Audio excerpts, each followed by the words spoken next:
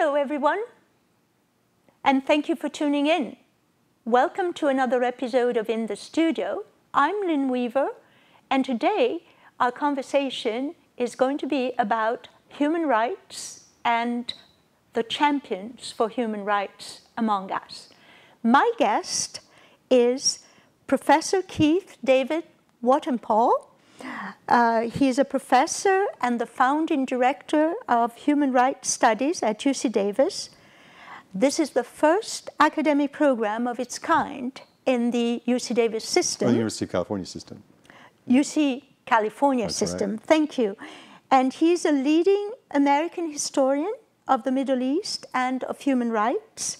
He's an expert in the Armenian genocide and on the plight of refugees throughout history. He has lived in Syria and notably in Aleppo. Professor Watenpaugh is the author of many scholarly publications, articles, and talks, and the recipient of several awards and honor. He's also the author of Being Modern in the Middle East and Bread from Stones. In Bread from Stones, he discusses genocide, mass violence, human trafficking, and the displacement of populations, among other topics. And finally, Professor Watenpaugh and his students are the organizers of the Davis Human Rights Lectures 2017, a series of talks by prominent speakers, and the series is open to the public and takes place at the UC Davis new Manetti Shrem Museum. Right. Welcome. Thank you, Lynn. This is a great pleasure of mine. And by the way, if you want to learn more about Professor Watenpaugh, just go to Wikipedia and you'll find lots of information, and most of it I think is accurate. I hope so. As accurate as Wikipedia ever is. Yes. So here's my first question. Okay. In your view, what is the most flagrant disregard of human rights in the world today? I know it's a difficult question because there are many flagrant. I think the one that most concerns me at the moment is the number of displaced and refugee people around the world. The United Nations High Commission for Refugees estimates that there's about 65 million refugees in the world today. And that's doubled since 2010. So this is a number that's increasing rapidly. And we think that if current trends continue, that number could easily double in the next 15 years. And just to give some context, 65 million people, that's the, it's the population of France, for example. So 1 in every 113 people on the planet today is a refugee. And the reason why I think that's one of the major human rights abuses is because human rights abuses create the conditions under which people are forced to flee. People who are refugees are the most vulnerable on the planet to continued violation of their basic human rights. And the unregulated and uncontrolled movement of people often can create situations where host populations become very, in a sense, they can face continued problems of their own, but often become xenophobic hostile and find far right-wing or demagogic politicians very appealing. So it's not that there's one single human rights abuse. No, of course that not. Refugees are an outcome of the violations of human rights. They are a challenge to the global human rights system. They are vulnerable to human rights abuse, and they create political problems that can amplify existing human rights problems. That's very interesting, and of course the statistics are an outrage, really. But beyond the outrage, do you know what is being done, if anything, at the moment internationally? I'm thinking, of course, we all know that Europe is overwhelmed with this problem at the moment, but it's not the only continent.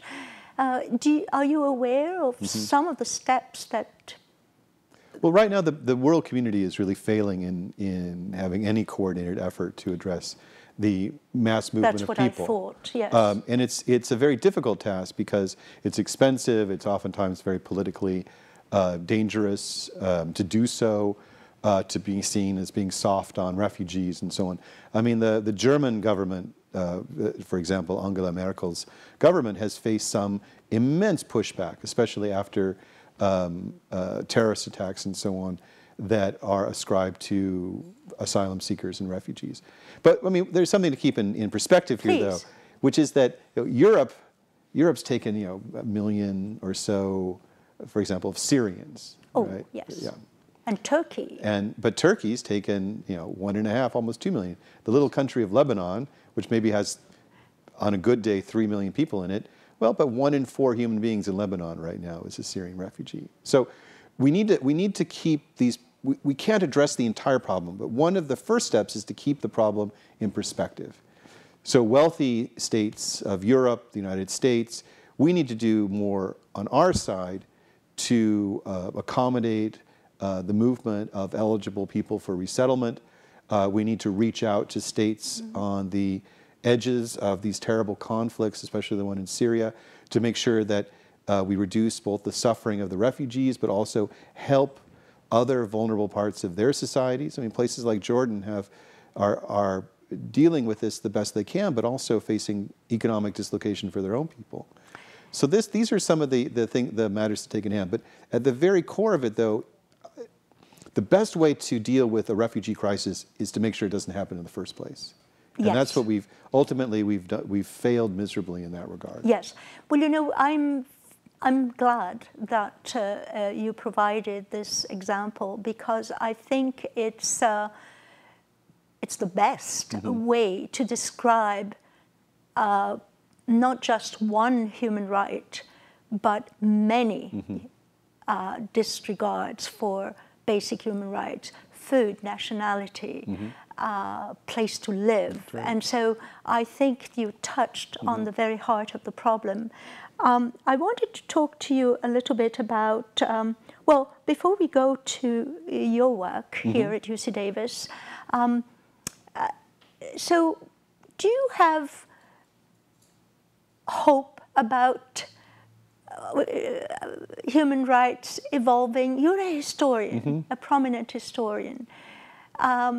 You must know that human rights throughout the history have been existing and non-existing.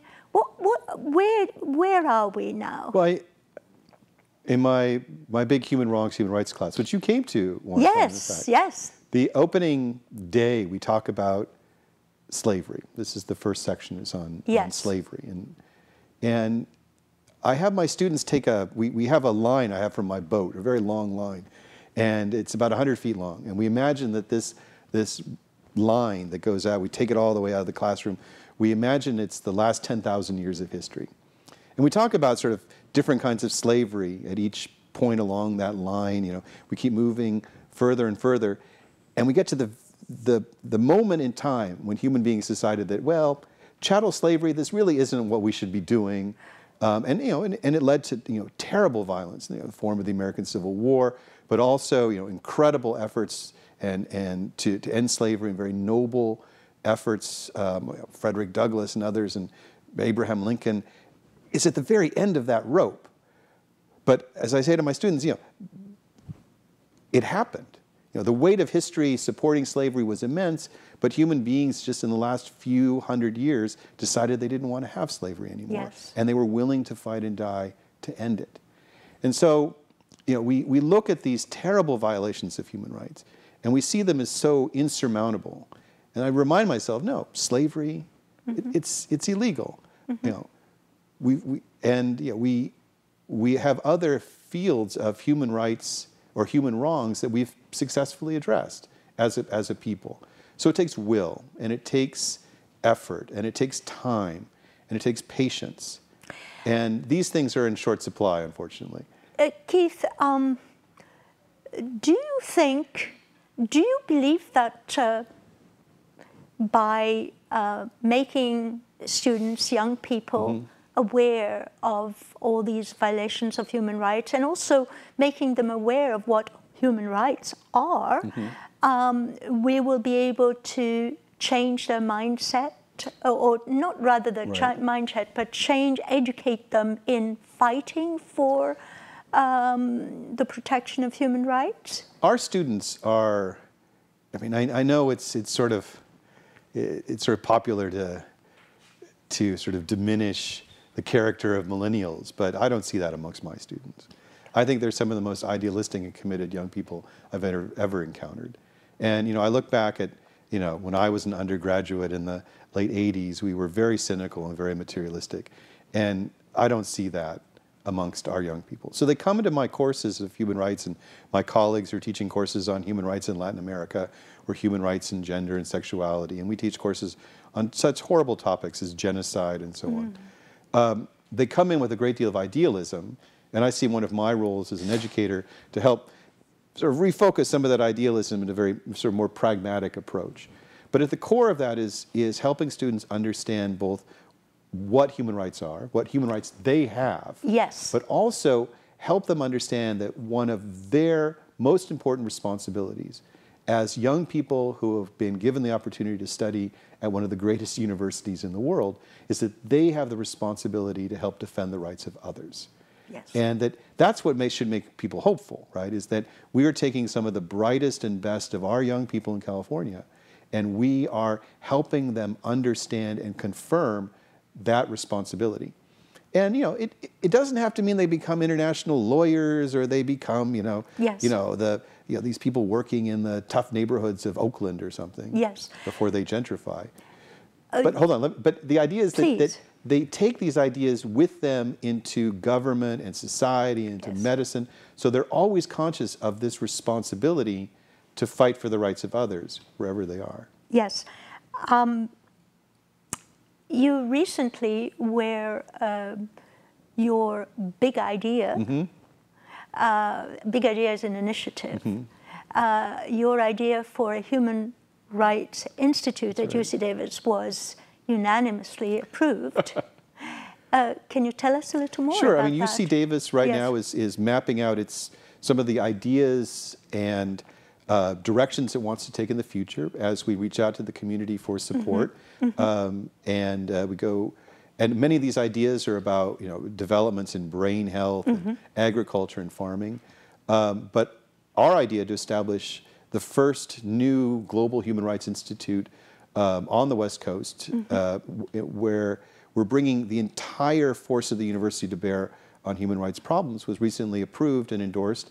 One of only 13 that will really put a great deal of energy behind. So I'm very pleased about that. I am too. I think it's going to be a success. Now, you lived in Syria and you lived in Aleppo, and so you have seen firsthand Syria the way it was before the war. I remember in 2011, we brought you in my days at Capital Public Radio. Jeffrey Callison of Insight interviewed you, and I often think of the words, what you said. The West, and I'm paraphrasing, the West has overlooked and ignored Syria, and yet it's the country that is where the conflict is going to be the most severe, and it will expand across borders. How much foresight is that? Wonderful. How do you think this conflict is going to go? That's a very difficult to answer. Right? I mean that's an obvious thing to say. And as a historian, I prefer to look backwards than to look forward. But I think the critical issue with Syria is that even though the main city of Aleppo has been recaptured by the government, there's still terrible battles raging throughout the country. Yes. And there's terrible deprivation. And a significant portion of the Syrian population is not in Syria. So I think that these wars, these civil wars, these international wars can go on, and that our responsibility is really to try to address the kinds of suffering that these wars have caused the best way we can. And that doesn't necessarily mean military involvement and so on. That Yes. means us committing resources and time to addressing the needs of young people and others who have been forced from their homeland by this conflict. Well, I'm afraid our time is up. It went so quickly, It did. and there's so many questions. Maybe we will have a follow-up. Sure. Thank you so much. Thank you so much. Yeah, I appreciate it. Professor Watenpaugh, for taking the time to come and explain to us what human rights are and what you do to protect human rights around the world. I'm honored that you came to talk to us. Thank you. And thank you very much, all of you, for watching. Now, if you'd like to stream this episode or even go on our dctv.davismedia.org, you can watch this interview again. And also, it will be available on YouTube. And while you're there, you might want to check some of our other interviews. We have very interesting topics and absolutely wonderful speakers. From all of us here at Davis Media, thank you and see you next time.